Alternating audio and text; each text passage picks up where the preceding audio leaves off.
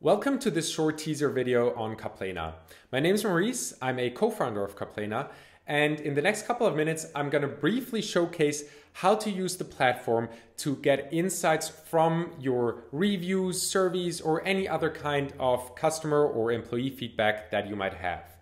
Specifically, we want to get the topics that appear in the data, quantify these topics, and differentiate the sentiment on a topic level. And finally, we want to visualize these results, create advanced analyses, and share them in an interactive dashboard. So let's get started. The first step is getting your data into Caplena. For this purpose, you can either upload a file or you can use any of the provided integrations that we have ready at hand. So you may scrape reviews from any one of these sites or connect one of your existing accounts, for example, Qualtrics.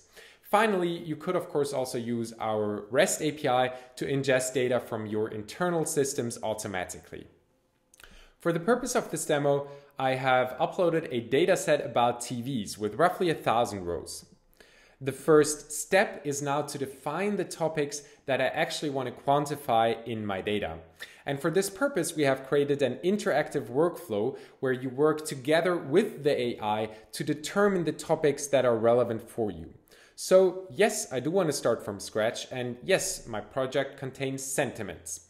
Now the AI will start looking through the data, through these 1,000 rows, and try to define topics that might be relevant for me. The data looks roughly like this, so those are various feedbacks about the TVs I mentioned. Now the AI has come up with a suggestion here, a first suggestion here on the left-hand side, a number of categories, for example, quality, with specific topics, for example, quality of products within them. My job is now to look through these categories and remove the ones that I deem irrelevant. So, for example, I might deselect the no problems one because it doesn't make sense to me, and I might deselect the benefits one because I don't like it either. And the AI will then automatically redistribute the topics that were within these categories to the most appropriate remaining bucket. In the next step, the AI will try to identify potentially similar topics and then suggest you to look over them. For example, here it has suggested that I look over the topics familiarity with brand, Samsung, experience, and experience with Samsung, as they might be somehow related and not well distinguishable. And my job as a user is now to make a judgment call here and potentially remove some of them or rename them accordingly. In the final step, I can now add my own topics or let the AI generate further ones even within specific buckets. This whole process would probably take roughly 5 to 10 minutes depending on the complexity of my project. Once I'm done, I hit save and the AI will start running over these 1,000 rows and start categorizing every one of them into the identified topics.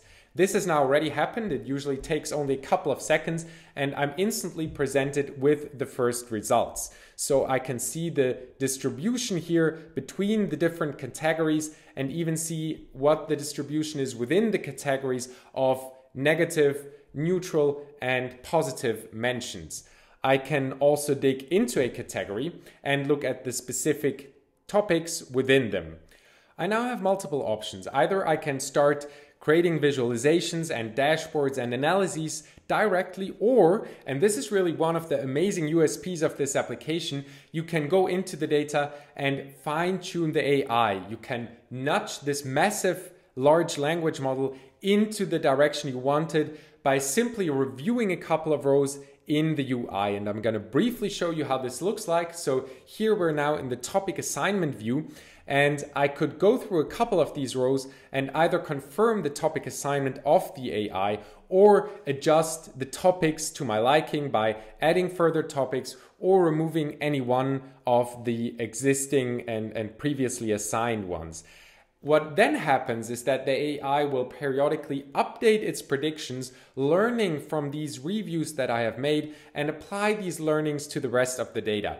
That whole process is fully interactive, only takes a couple of minutes, and going through a couple of rows here, maybe 20, 50 or 100 rows, I can within a very short time frame get to a quality which is really comparable to a human level analysis. So a huge customization potential with very little human effort gives you a very high degree of quality in the end. Once I'm done with this process, I can switch into the visualizations module. And here I have a number of options to plot the data in any format I want, to also include further variables that I have in my data. We can start off with a simple bar chart illustrating the sentiment distribution as we saw it already, but you could also do the same in a tree map where you get a high-level overview of the distribution of topics, or we could do more advanced analyses like a relationship diagram, for example, plotting the correlation between different topics. There are a number of other choices I'm not going to go into right now, but you can then combine these different chart and analysis types into a dashboard, which is the final deliverable and final output of the application. Parentheses, of course, you can also download.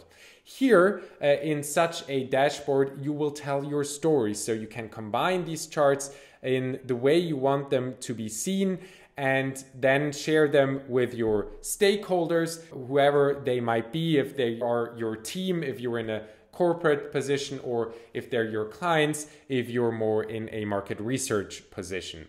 The cool thing is that all these charts and dashboards remain fully interactive. So I could, for example, apply a filter now depending on my data, or I can click into any specific segment to view the data which is really behind this, which helps me understand the categorization and what the user actually wanted to convey. So this was Caplena in a nutshell. If you're interested in finding out more about the platform, we'd be very happy to jump into a personalized demo with you anytime. Have a great day.